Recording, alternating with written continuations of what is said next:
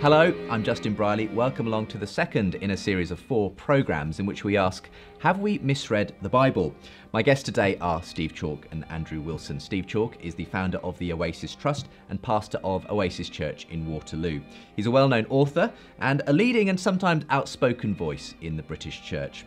In recent decades, Steve has sparked intense debates on issues like the nature of the cross and homosexuality. Most recently, he's published an article in the March edition of Christianity magazine calling for a fresh approach to biblical interpretation.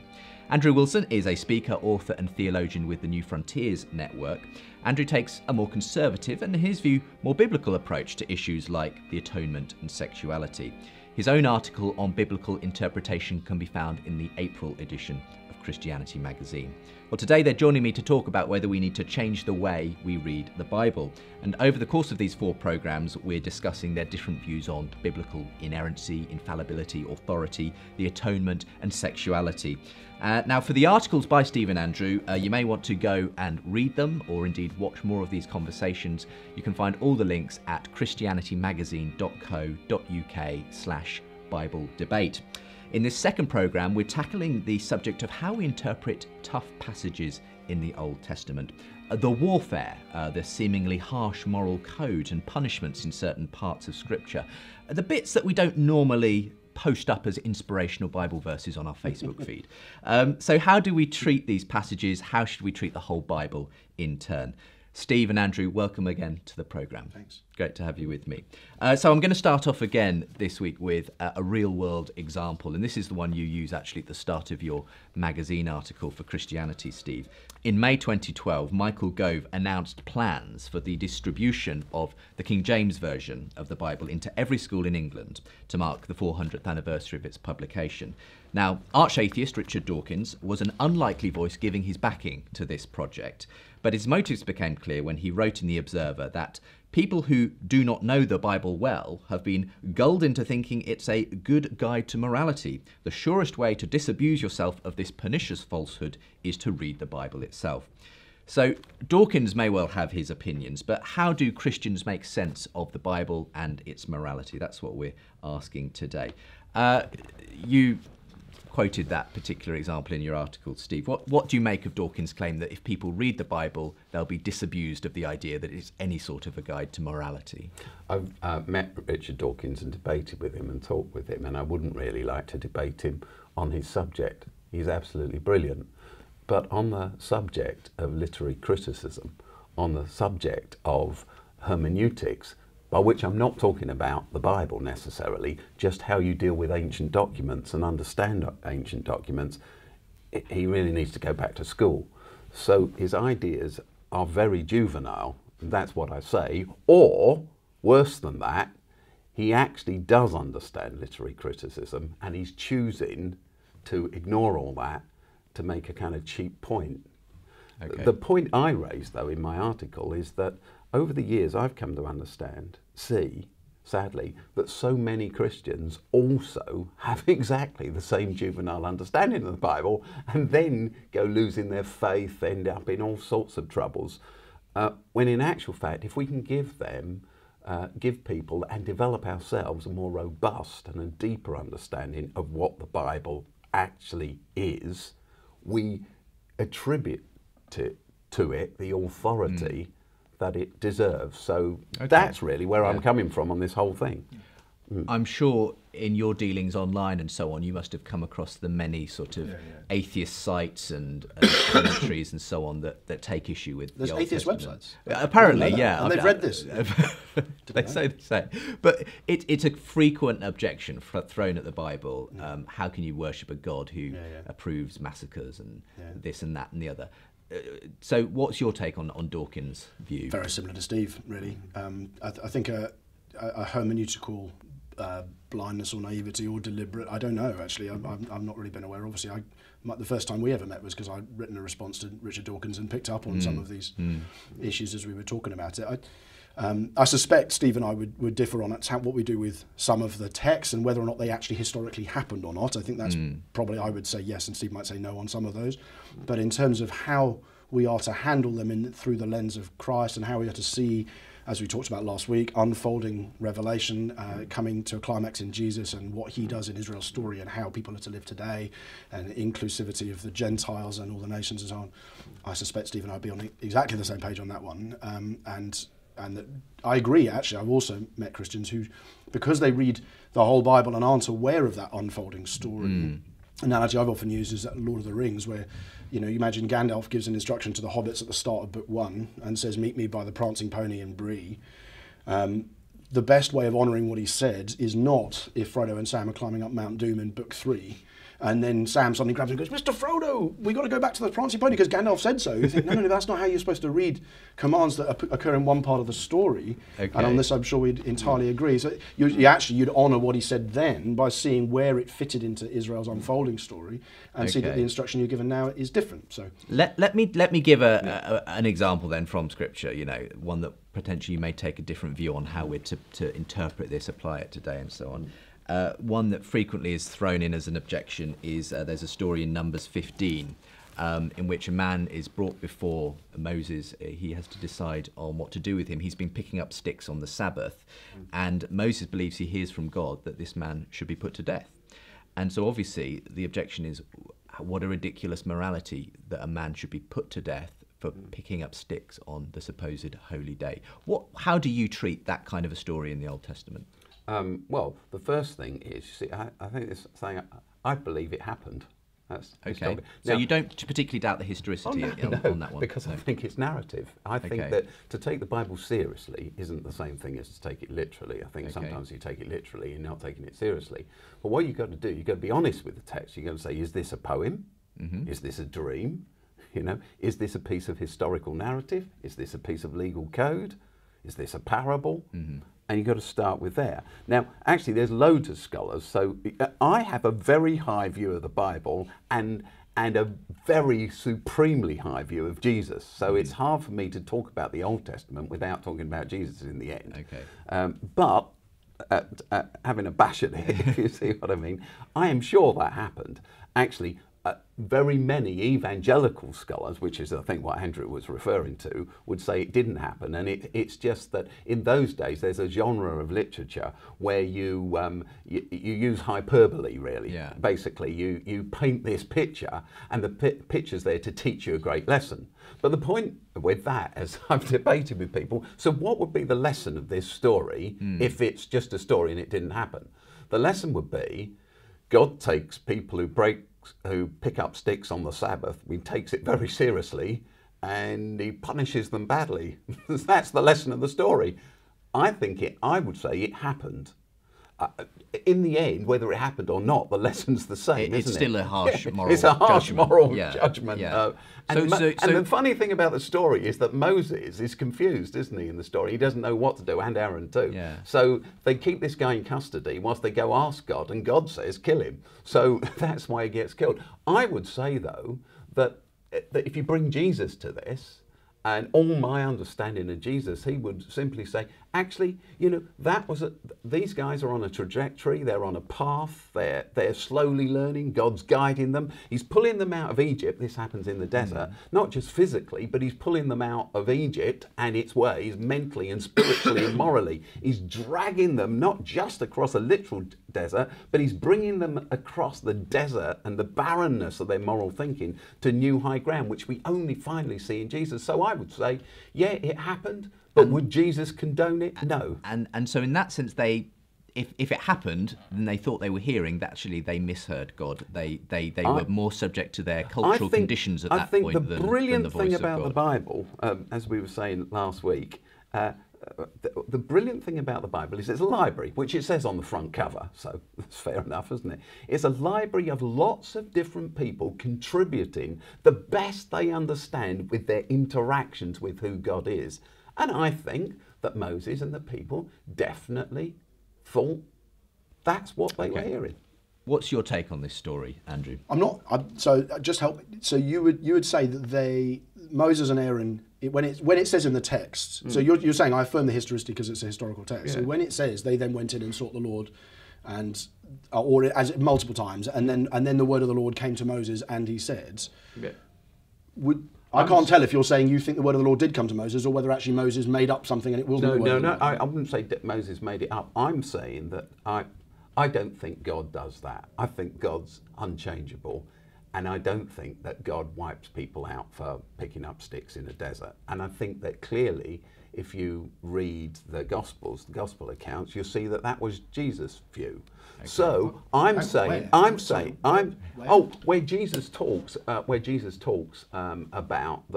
he talks about the Sabbath, he talks about the fact that if you'd have understood that God's a God of justice, if you'd have understood God's compassion, you wouldn't have applied these legalistic laws. He's talking about whether or not you're allowed to heal people on the Sabbath. He's not talking about whether or not God spoke to Moses about picking up sticks. He makes no reference. Well, we're to that, talking about a different reference then. Oh, which one? Because he's talking about David's men who went into the cave.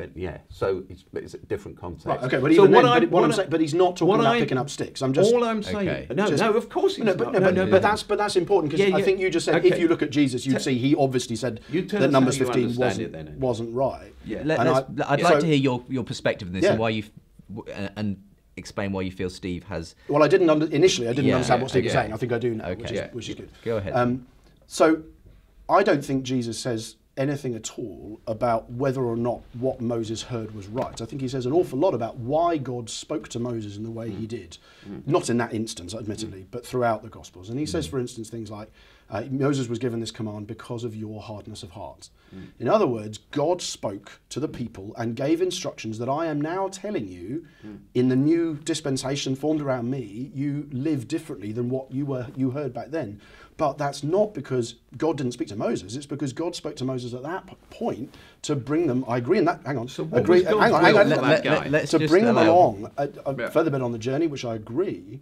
But saying actually, Moses gave you these instructions because of your hardness of heart. That actually, what God was doing was saying on the issue of divorce and a number of others, is saying, I am for this period of time. I'm speaking to you in a way that might, in places, seem surprising or even to our eyes draconian, but Jesus doesn't allow us to say didn't happen or God wasn't speaking. What Jesus does is to say God was speaking, but it is now not what I want you to do anyway. So and that doesn't mean his mind. Well, no, he's not changed his mind because he's talking to different people. He's talking to Israel, his covenant people.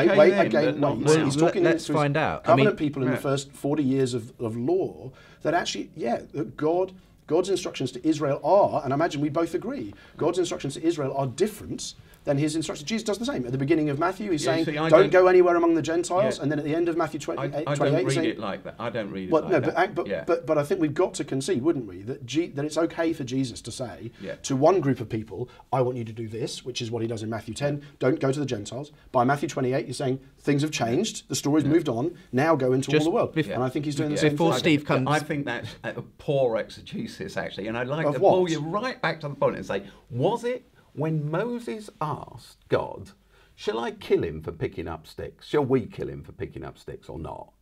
God says, kill him. Did God order that man's death? Yes. And I think that's an appalling misrepresentation. Well, where's the poor exegesis? Tell me, where in the text does it indicate that's not true? The text, in fact, says exactly that, of course. So I think the exegesis would surely force us to say, that is what the text says. You're saying, I've got an idea from somewhere else, which I'm saying means the text might be right. I'm not saying that at all, Andrew. But where does Jesus say it didn't happen? What I'm saying, I don't think Jesus talks about it one way or the other, does he? So the point is, so on what basis are you saying it's not? Yeah, well, Jesus doesn't talk about it one way or the other. So first of all, we shouldn't actually try to read Jesus back into this particular story. But that's why two technical words here, right? Exegesis and hermeneutics. So you talk about exegesis, which is looking at what the text actually literally says and what it meant. And what it meant was kill him. Whichever way you read it. What I'm saying is we need to read the whole Bible through the lens of Jesus. I have a very high view of Jesus. I've given my life to following him. I believe you see life through Jesus and understand God most clearly through Jesus. In fact, I think we understand God completely through Jesus. And in the light of who Jesus was and what he taught and how he acted and what he said, I think that Jesus would say, well, that was because of your hardness of heart. But what does that mean? I think that means you weren't quite hearing you weren't, straight. or you weren't ready in some way to see this new But if new God's a God of revelation. justice, he doesn't wipe out whole groups of people or individuals. We'll come to the whole groups in a minute. Okay, he but doesn't wipe out individuals simply because Moses can't hear right. I mean, presumably, there's Andrew. no poor exegesis there then at all. You said there's poor exegesis. I'm talking asking about a hermeneutic Okay, point, well, Andrew. The so bigger which is point you and I the might bigger, we do disagree on hermeneutics. the bigger blend of Yeah. what the Bible's Yeah, about. okay. But I think I've got to ask you to be more biblical. Let's allow Andrew to respond in terms then. of your Yeah. Hey, by the way, at the beginning, you say Andrew's got a more biblical Well, point. in his We view, are- I said, in his view. yeah. In So his view. I'm saying I have a higher view of Yeah. the Bible, Yeah. which is Christ-centric, than I think many people do, who end up doing some pretty immoral things in the end, or repressive things, in the name of individual what I want to hear virtues. from you, Andrew, Yeah. first of all, is, okay, it was a different culture, a different time that God was speaking into. Yeah. And so presumably you believe that there is some way of recognising that in that time and place, that was an appropriate punishment for that man. There's dozens and dozens of them. It's not just the guy picking up sticks. Yeah, It's the guy who touches the ark and gets struck down. It's the idea that if a priest goes into the holy place, he's going to get killed. It's the nations that get the whole throughout the Bible. We have God And in the New striking people Testament too, down. of course. Yeah, and in the New Testament, Ananias and Sapphira. Throughout the Bible, we have God in the text, exegetically, striking people down for things that we now go, goodness, that sounds might be a little harsh. And when we come to texts like that, Worse than that, we'd all be dead. Well, right, and obviously both Steve and I are going to say, I think my view is biblical, and I think my view is Jesus-centered. I like Steve would go, where is Jesus on this? And I know he doesn't say anything about Numbers 15, but he says an awful lot about Scripture. He says an awful lot about the law, and he doesn't seem anywhere to indicate that those things didn't happen or misrepresented God. So would you, for And as a instance, in this case of the Numbers 15 Yeah. story, for those who may be not familiar with the context, would you give some kind of view that in that context where the keeping of the law was so important for the identity of Israel in its surrounding the blessing cultures, of the world that depends, harsh punishment yes, had to take place? It did. The blessing of the world depends on Israel being not just sort of called, but distinct and separate. And I don't like it. I mean, I read it and I go, "Oh goodness, that God really?" But that's because But then I come to God and I say, "If you are the God who is entitled to take life from me, and entitled to take life from anybody, entitled to take life from nations," and there's a humility before God that kicks in at that point, which just says, "Do you know, if this did happen, it illustrates something of your." You only have to do this kind of thing once, just like Ananias and Sapphira only have to do that. There's no other series of people being killed by sticks. It's almost like in a tragic, I think in a heartfelt way, God is saying, this is tragic in a way, but I know it will make the point that I'm serious about you guys being distinct from the nations. And nobody has a right to shake their fist at God and say, I don't think you should have done In that. response to that, you see, I think, Andrew, what you're doing, honestly, is I think you're getting yourself in a knot that you don't need to be in. I don't think I'm in a knot at all. Well, I'm very hear happy me here. out. Hear me out. No, I think you are in a knot. Go on. My point of view, I think you're in a knot that you don't need to be in. I think it's very confusing to people. The thing is this. It's not about, well, you've got to let God be who he is, and if he's a raging dragon, he's a raging dragon. But that's not what Andrew said, though, is it? I'm saying, That's not the case I'm at all. saying that God, I'm saying that every person is safe with God. God does not come to wipe you out for picking up sticks. He doesn't come to slay you because actually you were less than honest about the amount of money you were given to your church. So you don't think that's true either? No, I think it's true. Right. I think it happens. So we're talking But at what this I'm point, saying, just- no, let me hear me out, because I did listen, didn't sorry, I? all right. I did listen. Can I just, though, for those who Right, so might yeah. not know what you're referring to, Yeah. we're talking at this point about Ananias and Sapphira in the New Testament. Did they get struck down for lying didn't about happen? No, I what do happened, think it about happened. their money, basically? Yeah. But So carry what do on. you mean by God doesn't come to... Well, I think it's the interpretation. I'm sure it's a historical event. I think it's the interpretation that we put on these things. And just going back to the Old Testament, what you said, you see, so Jesus, the Pharisees, the scribes, the experts in the Bible, the law, the Jewish Bible, bring this woman to Jesus who's got to be stoned according to the law. He says, no. So I think that in Jesus, I think we both agree about this, we see God as he is. I think that once you've established that in Jesus you see God as he is, He's the end of the journey in one sense. And so you look back at sometimes the way people misheard and misunderstood. But they were inactive. God was towing on them, and they were in relationship with God, and he's slowly moving them forward. The great thing is, talking about being separate, I'd like to talk about that. You know, let's allow Andrew to come back, because I'm honestly not sure what you see, because I think to be on the Old Testament here. Well, no, I know, but actually, this is it is relevant. Critical, yeah, I think because it sounds like initially it sounded like you were just saying, I think there's a whole bunch of things that people heard in the Old Testament that wasn't true. It now sounds like you're saying that even though Luke says, and then he said, you've not lied to men, you lied to God, and then she struck down and breathes her last, it sounds like you're saying that either that didn't happen, or if it did, then why is that okay and not picking up sticks? I'm sure it happened, but actually, in the churches I've been part of over the years, I know a whole host of people who've been less than honest with the amount of money they've been given, sometimes the church treasurer. But fortunately, God doesn't strike people down. So you think he did, but he doesn't now? No, I don't think he did. So you think God didn't? I think I'm clear, Andrew. Well, I'm not clear. All right, let me say it, and then you'll be clear. Okay. I'm saying that in Jesus, we see God as he No, I got that. is. But what happens to Ananias and Sapphira then? He's speaking. They died. Right. So Peter's speaking. You're saying God didn't strike them down. They coincidentally died just as Peter said that. Well, let me finish, Andrew. Let me finish. Okay. Can I say 3 sentences together? Then I promise I'll shut up afterwards. And we'll have Andrew come back. All right. I would say that even in the New Testament, not just the Old Testament, sometimes I think there are, in the light of who Jesus is and how Jesus lived and what he taught, there are misrepresentations. So take another one. The writer of 1 Timothy says that women shouldn't speak in a church because Adam was created before Eve, so she should go. Now, I think that the writer to Timothy, who was probably not Paul, may have been Paul, has just not reflected on who what Jesus you're doing is. with Ananias and Sapphira then. So you're saying it happens, but God doesn't. So they sin. I'm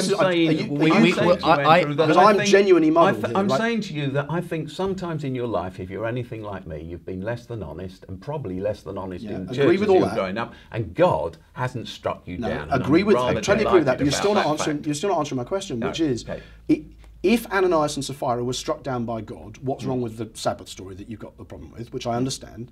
If they weren't, then how are you saying it happened? That's what I genuinely don't know what you believe about that story. Well, I think historically, they died. I think that then people come along and put their interpretation. So you think there was... Hang on. So what happens is, you and I got a video camera. Peter is talking to them and saying, you haven't lied to men, you've lied to God.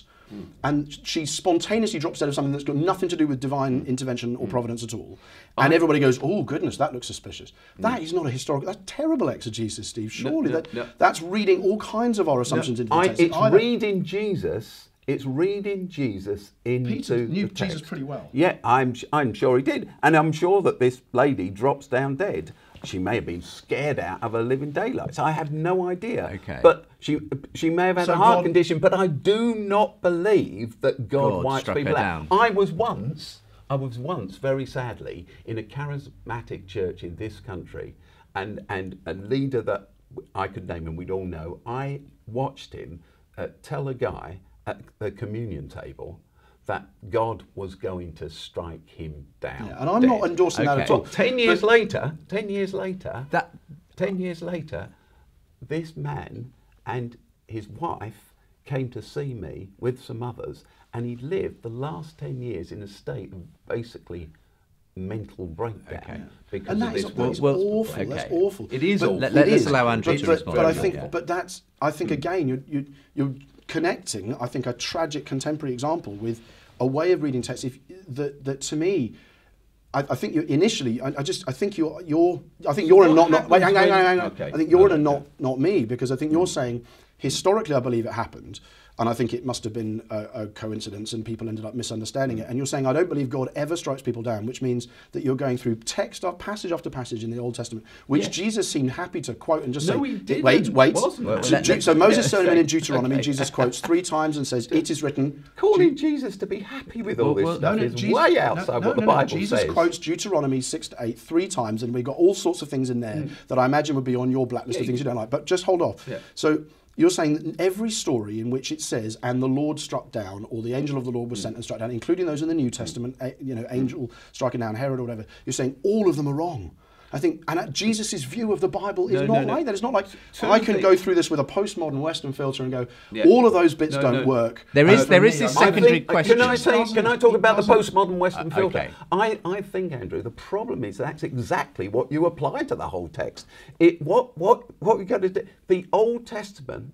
It's a library, as I keep saying. It has lots of conflicting views within it anyway. Sometimes God's credited with this, sometimes it's Satan that's credited with that. So the Hebrew mind doesn't have to approach it in the logical fashion, that you're approaching it. Hang on, no. The fashion I'm approaching is very when modern it says reading of the Bible, and when not it says, a very hang on a accurate second. one. When Right. it says Yeah. God struck down, and the angel of the Lord went forth and struck down, you're saying all of those passages are wrong. They're just inaccurate. So and I'm saying Jesus' view of the Bible is not which like gets us that. back to the Old Testament. There's in the 1 Samuel story where David takes a census. No, because that's not the question. The question is, does God strike people down? And when it says he does, you're saying the text is wrong. And I'm saying Jesus let me doesn't quote think the like text to you. We're going to have to start wrapping this up, guys. So let me quote the text. No, it is. Okay, guys. Well, let me quote it and then we decide. We can't have in 1 talk Samuel, okay. in 1 Samuel, God, David takes a census because God asks him to, and then God strikes everybody down as the story goes through. They get a plague. In the 1 Chronicles version of exactly the same event, it's Satan, the devil, Satan that tempts David to take the census, and then God strikes them all down. So God does some striking down. The Bible has 2 completely different views. Was this God or was it Satan that ordered this thing? Either way, God ends up angry and he strikes a lot of people out. So I'm saying that those 2 stories in themselves pose such huge problems. No, they don't, because that's what to happens a with the world, crucifixion, it's what happens with Job, it's what happens with Judas, it's what happens throughout the Bible. That there is divine and human and sometimes enemy agency at work in the same events. It's what happens with Judas. I think you must agree that Judas is to blame, but God has also orchestrated and foreordained that plan. That's what happens. The Bible presents a more complex picture than you're prepared to allow. We're going to have to talk to you about that story as well. We might get a chance to pick this up again. It's obviously something you're both passionate about, Yes, and I'm sorry we haven't got an hour to debate this subject. It feels like we need it, but we're going to have to leave it just for the moment, gents. Thank you very much. It's been a really fascinating to and fro on this one. We started with the Old Testament, we moved on to the New Testament. Well, next week we'll be continuing in the New Testament as we ask the questions around things like atonement and how do we know what the Bible says about the nature of Jesus' death on the cross and what it achieved. That's an area that Steve, again, has certainly caused controversy in the past in the evangelical church. So thank you for watching today's programme. If you want to find out more about my guests, the articles they've written for Christianity Magazine, and watch more of these videos as we continue to debate how we should read the Bible, do check out the website, christianitymagazine.co.uk/Bible debate. I've been Justin Brierley. Thank you for joining me today.